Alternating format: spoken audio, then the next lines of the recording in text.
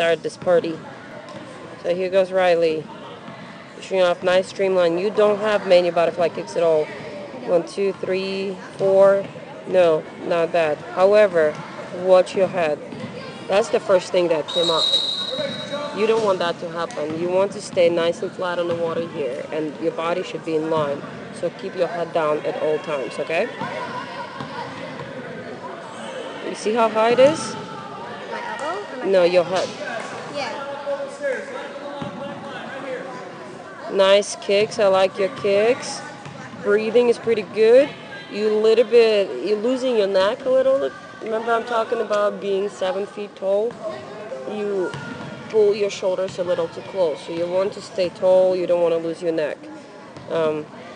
And when you take a breath, your kick is actually a little too wide. So you're losing balance a little bit. That comes from your what? It's right here. What is right here? Like what? No. Hips. Yes, your hips and your core body. Your butt. So that looks pretty good. I like how you don't have high elbow, which is totally fine if that works for you. But watch your left hand. It's chopping and it's over. Do you see how much over it is? So you got to make sure. Yeah, that's what my coach was trying to work with. Yeah, and actually both arms doing that. You see that? When I breathe. Yep. That was distance per stroke, strokes per line. So you actually did. That's your coach. So you actually have pretty long stroke here. You're just overreaching all the time. And your head is up. That's your biggest enemy. Your body position should get better. Let's see what you do on the turn here. So you approach the wall. Both feet over. Pretty good. Gotta push off. Nice streamline. Butterfly kicks. Not bad. I'll take that. Just watch the butterfly kick. Okay. My legs are too far apart? Yes. Yeah, and your knees are too long. Okay. So you're almost like this right now, when you should be like that, okay? Because you're using your butterfly kicks to gain speed, and if you have big slappy ones, there will be no speed.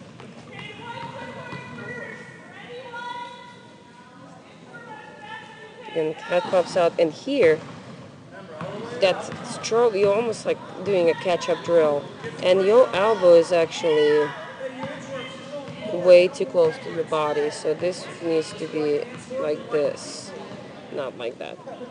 Okay? And let's watch you in a slow motion and critique from there. So overreaching would be the main thing for you. I do like your kick. When you breathe, your kick is a little bit off, so you need to work on your balance through your core and your hips. You get overreaching. By overreaching, so instead of putting it in the middle, you're putting it, your right goes to the left, and left goes to the right. Okay? Any questions about that? So I need to work on constantly kicking. Alright, let's see what you got underwater. That arm is doing something funky. It's hard to see with all the bubbles.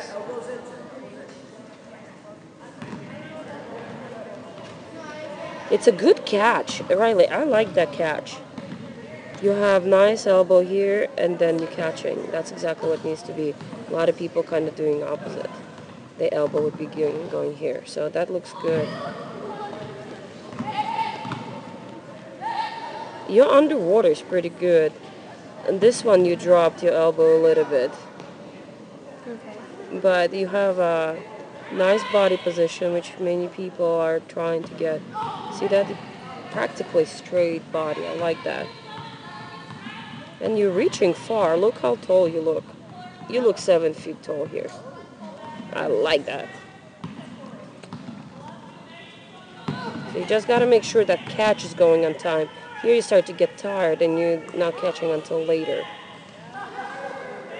See how deep you go and you're still not catching? And only then you're starting. So you can do it a little bit earlier. Alright. Any questions about that? Do you want to see anything? Well, Okay. What